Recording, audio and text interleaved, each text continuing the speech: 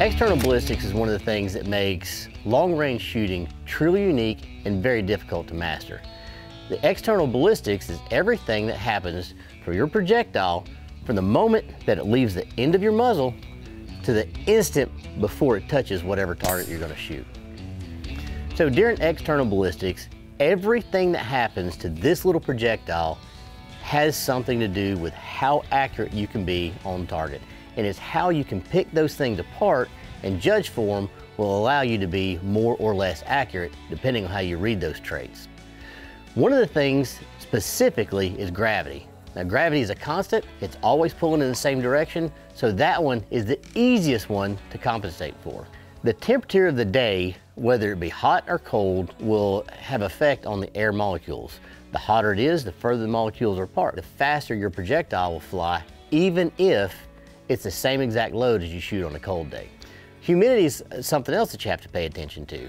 So the more humid the air is, essentially the wetter it is, the harder it is for the bullet to fly, but it can help you too, because the more humid it is, typically the bigger that wake is of the bullet you can see as a vapor trail. Barometric pressure works kind of the same way as humidity, but in the fact that it's the pressure of the air or how densely it's compacted together. It's like before and after storms and things like that.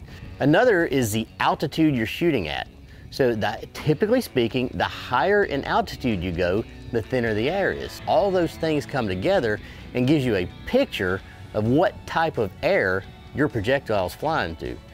There used to be a way that we kept track of that with pen and paper, and you would add or subtract depending on the number of highs and lows from your last engagement.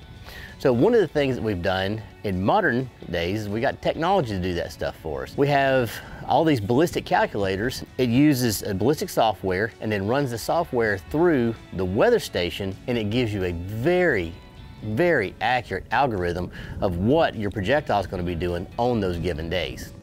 Lastly, you've got wind. Wind is probably the most complicated thing to judge, to look at, and to decide what you need to do with your projectile. There's a lot of different ways you can do that. You can do it by sight, seeing the grass or the leaves sway.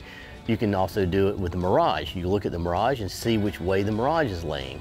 And you can also feel it on your cheek. Just be aware that most people will call wind faster than what it's actually doing.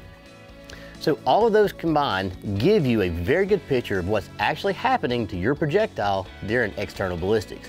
And the more you practice, the more you shoot, and the better you get at mastering calling those, it's going to make you a much, much better long-range shooter.